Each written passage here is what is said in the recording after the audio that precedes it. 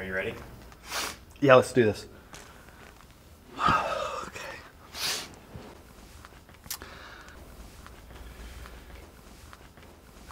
Hi. If you follow VAT19, I'm sure you have seen the comments lately, and you know why I'm releasing this video. I want first to say that what I did was wrong, and I want to apologize if I've offended anyone. What I did does not represent me or my company, VAT19. Please, stop harassing my cast on their personal accounts. My actions were my own. I have let people down, which is my central trauma.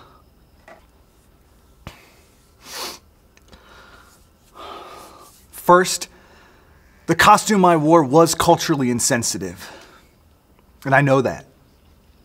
And I want to say to those I offended, Mala Mafragara. Hopefully I pronounced that correctly. As for the comment I made in the video, I need to be clear.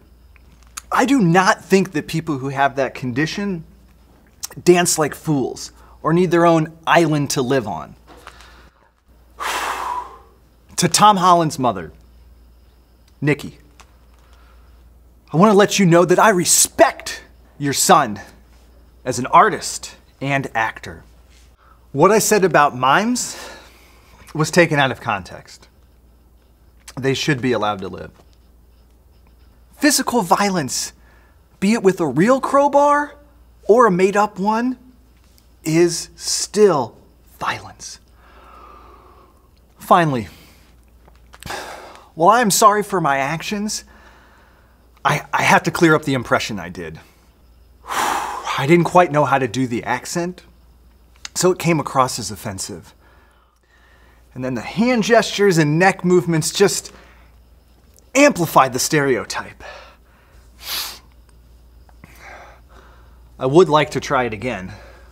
Let's not. Fair enough. Here's a quick list of some others I feel I may have offended with my words, actions, and tweets.